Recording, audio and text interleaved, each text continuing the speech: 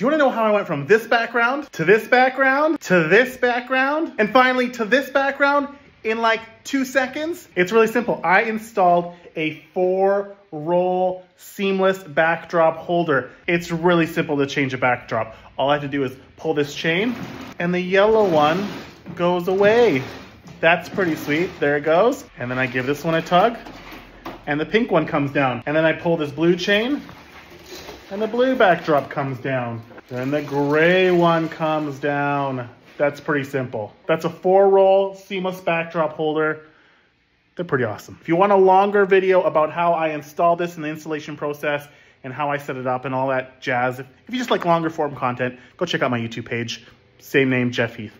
Thanks for watching.